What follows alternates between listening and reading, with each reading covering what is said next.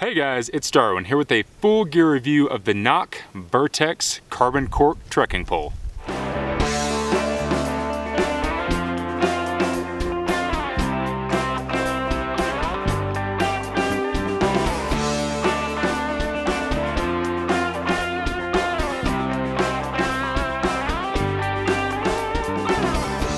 Alright, so as most of you might know, not too long ago I picked up a pair of the Black Diamond Ergo Carbon Cork trekking poles, and I've been loving them. My plan was to take them out on the PCT with me next year, and I've used them a lot. I recently did a review, and if you want to check that out, I'll put it up here.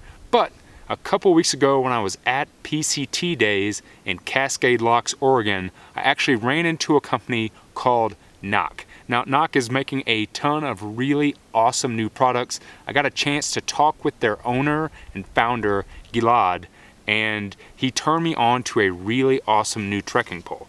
It's called the Vertex Carbon Cork trekking pole.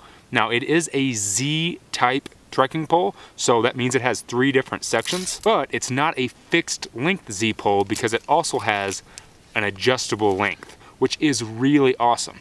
One of the reasons I never used to like the Z poles is pretty much they were just kind of set to whatever you wanted to set them to. But this is a really cool option because it does allow you to adjust it.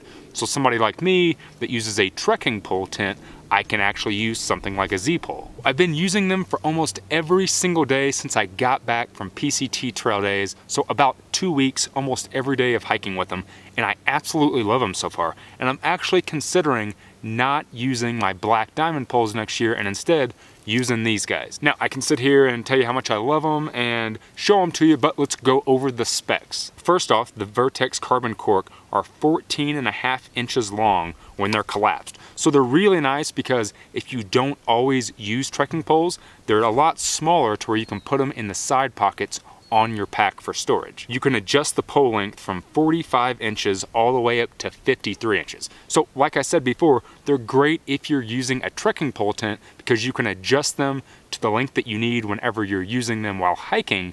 But whenever you get to camp and you set your tent up, you usually have to extend them much more, so it allows you to do that. All 3 sections of the pole are made out of 100% carbon, and the hardware is made out of aluminum and plastic. So the small little connectors are actually made out of aluminum, and then the only plastic is the top of the handle, and then the actual quick lock, which is, you guys know from my past videos, I love the quick lock on a trekking pole. I cannot stand barrel locks. Now, when you extend the pole out, it has a small push button connector, and they go together on the fly really quick just by pulling that top pole down. It has an all cork handle, so it's really great for absorbing sweat and not giving you so many blisters in your hand. And it has an EVA foam grip under that cork handle that's really great for when you're climbing, so you can get a little bit deeper onto the pole. Now, if you're not into the cork handle, they also make a foam version of the pole, but I don't know why you wouldn't want the cork handle. Now, each trekking pole comes in at only 7.8 ounces a piece, which is actually lighter than my Black Diamond carbon poles. And the whole set is actually under a pound, only being 15.6 ounces,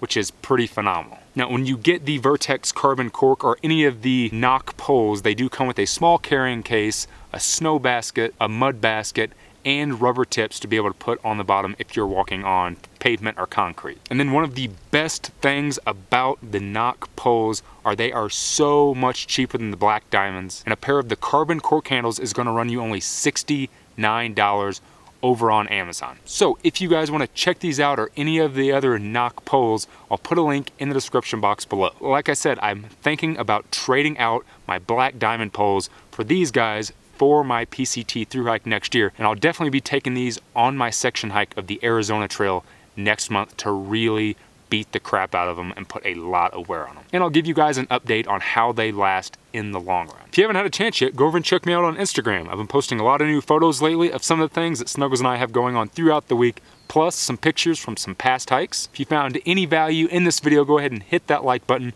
subscribe to my channel if you haven't already, and as always guys, thanks for watching.